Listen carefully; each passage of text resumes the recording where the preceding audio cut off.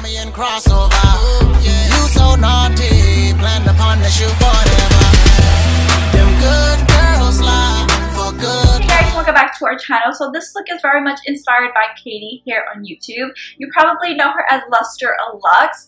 I literally couldn't sleep last night, so I was looking at some of her old videos, and she did this incredible like monochromatic all gray type of smoky eye, and I really wanted to recreate it, so this is what I did. Some of the products that she used I didn't have, so I kind of just improvised with what I did have. So just a little like tip: don't feel like you need to go out and buy certain products just because you see a YouTuber using them. Just basically use what you have.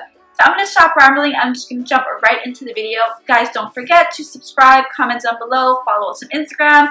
You guys know the deal. The link is all in the description box. For moisturizer, I'm using the Clinique Dramatically Different Moisturizing Lotion. And I'm going to take about 1 pump of this and just apply this all over my face. For primer, I'm using the Makeup Forever Skin Equalizer Primer. This is the smoothing one.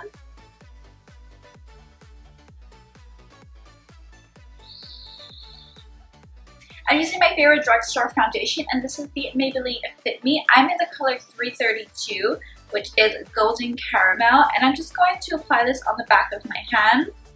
And then I'm just going to blend it out using my beauty blender.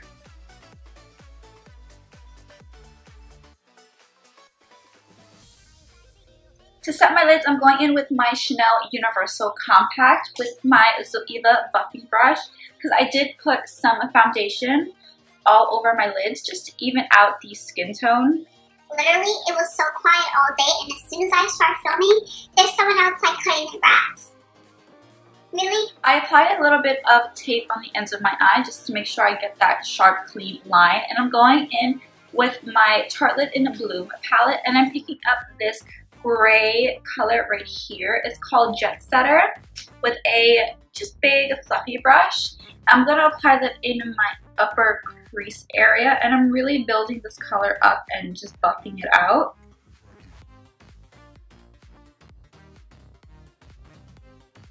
I'm then going into this darker gray shadow right here in the Morphe 35O palette with my Zoeva 228 brush. And I'm just going to place this shadow a little bit lower than the first transition shade that we applied.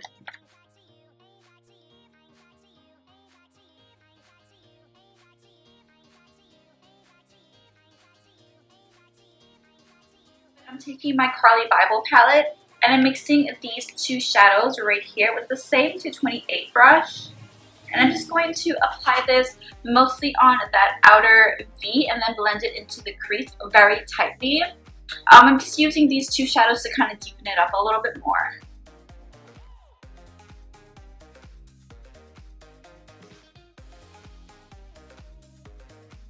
And then with a Zoeva 227 brush, I'm mixing these two shadows at the bottom here. And this is going to go directly into that outer V to deepen it up even more.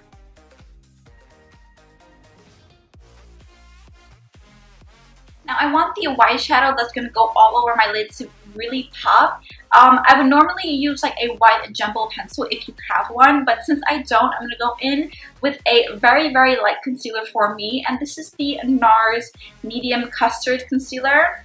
And I'm just going to apply this all over my lid. Like I said, if you have a white jumbo pencil in your kit, totally use that and use that as a base, just to make sure you get that white shadow to really pop. I'm just going to blend that out using a little brush.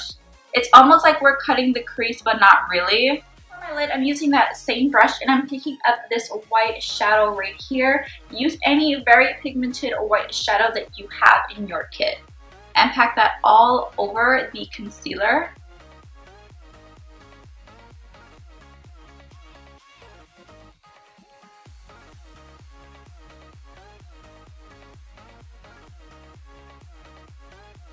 So I did the other eye off camera and I applied some lashes. I'm going to go in with concealer, and I'm using my Wet n Wild Photo Focus Concealer in the color Medium Tawny, I believe. Yes.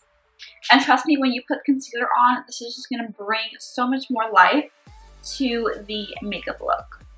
And I'm just going to blend that out using my beauty blender.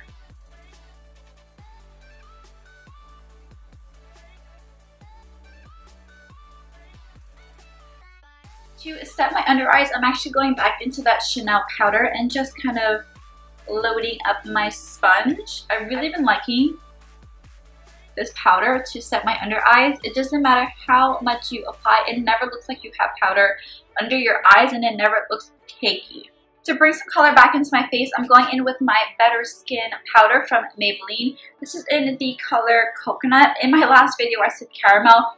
This is in the shade Coconut.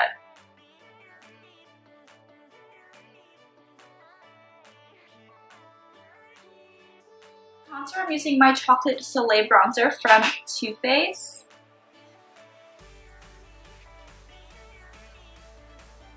For blush, I'm using the La Bella Donna blush in the color Andrea. And you guys know the way I applied is all the way at the top here is where I put most of the product, and then I bring it down.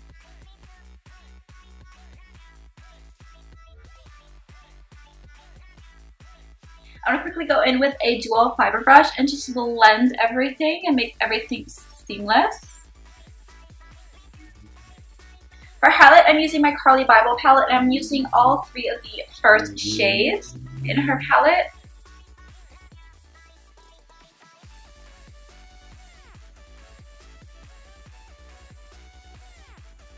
So I am baking under my contour here, and I only applied the powder like halfway into my cheeks. I personally don't like the way it looks when people bring it all the way down to their mouth and it's a sharp line under their contour. I personally don't think that that looks good. For my lower lash line, I'm going in with this NYX. This is actually a lip pencil in the color Natural, and I'm just going to apply this in my waterline. And I'm going to set that using a white cream shadow. Again, if you have a white like jumbo pencil to apply in your waterline, totally do that. But I personally don't, so that's why I'm just using the white shadow. I'm going back into the Morphe 35O, and I'm taking a mixture of these 2 shadows here. And I'm just going to run that all over my lower lash line. I'm going to take my little paintbrush and go into the Tartelette in Bloom palette, and I'm picking up this color called Smokey. And I'm just going to basically put a line right under my lower lash line and extend it into the inner corners.